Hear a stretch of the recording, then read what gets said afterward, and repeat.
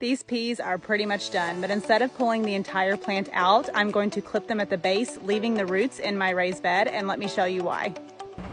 Plants in the legume family have formed a symbiotic relationship with bacteria in the soil. Within those little nodules you can see on the roots, bacteria live and are actively converting nitrogen from the atmosphere into a form that is useful to the plant.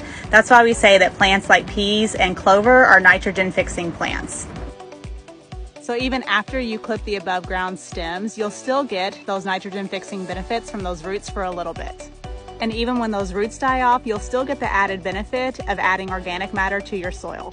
And you can do this with any plant in your garden that was disease-free simply by clipping it at the base and leaving those roots in the ground to decompose and add organic matter.